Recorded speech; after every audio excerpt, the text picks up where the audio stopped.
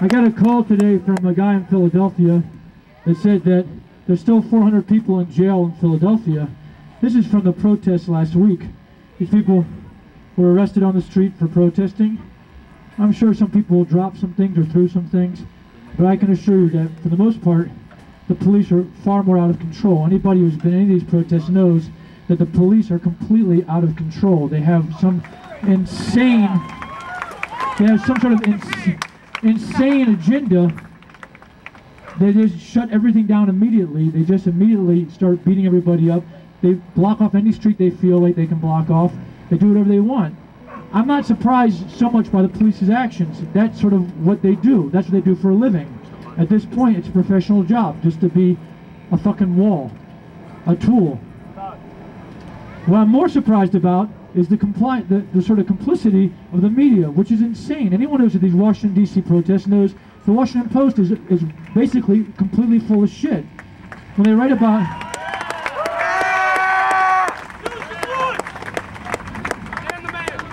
The first day when the police illegally kick everybody out of this warehouse where they're organizing the protests, and just use some very flimsy kind of reason along the lines of that it was unsafe or I don't know, you weren't allowed to cook your dinner there or something. I'm not sure what they were kicked out for, but anyway, they were all kicked out and the place was locked up. The next day the Post wrote an article that said basically that the only thing that was still in there was the BO of the protesters. This is in the front page of the Washington Post. What the fuck? The BO? The body odor? What I didn't see in that article, and I would like to see, I'd like to know exactly what the police smelled like. I have a good idea. Bacon!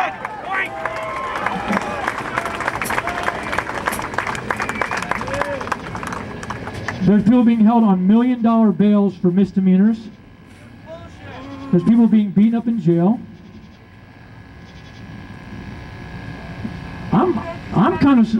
I'm actually a little I'm a little fucking scared about this.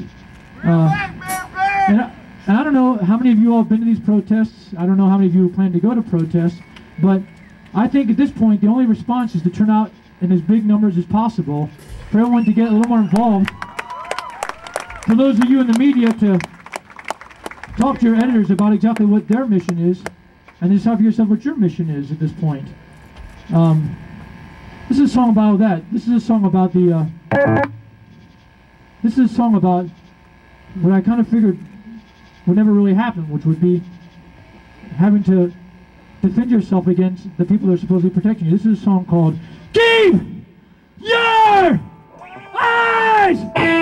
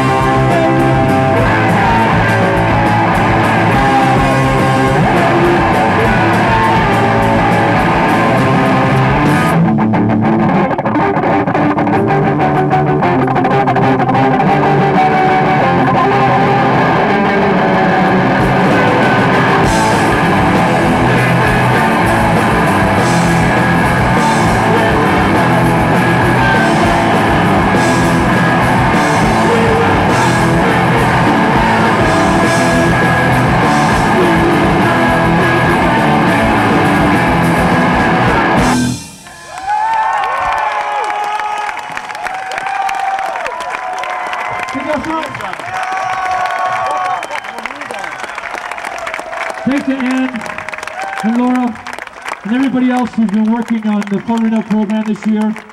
Thanks you all for traveling down. Thanks especially to Mark Anderson and Positive Force helping on the tables, and especially to Father George, who you'll see wearing a yellow shirt. His name is on the front. His name is Father George. You see him. Tell him thanks.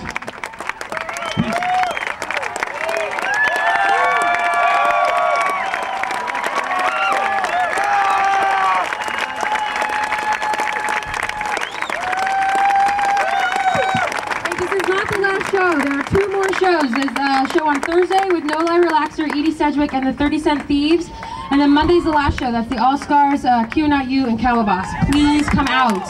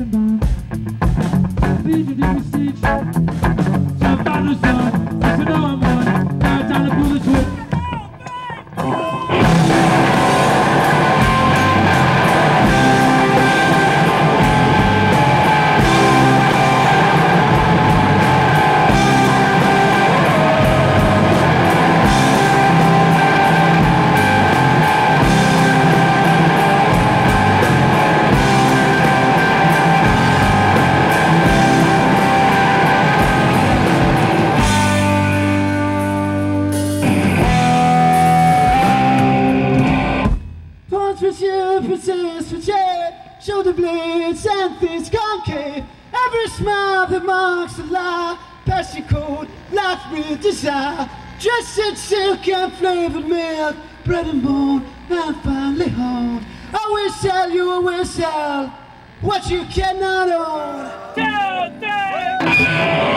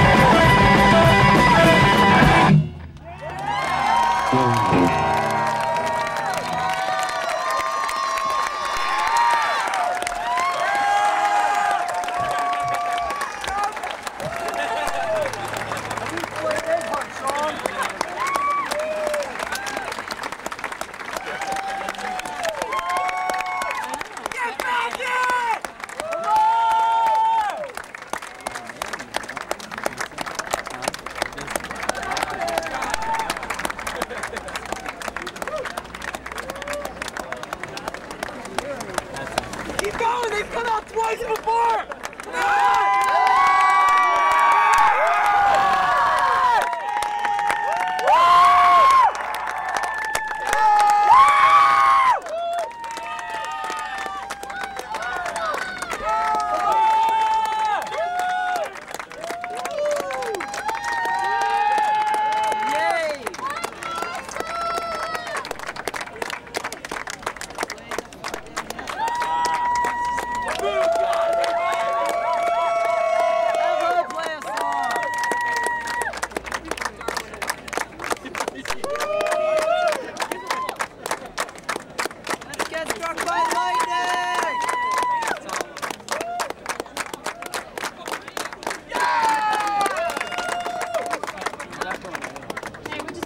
Time. If you want to get a shirt, support for Reno, come see us across the street. Thanks.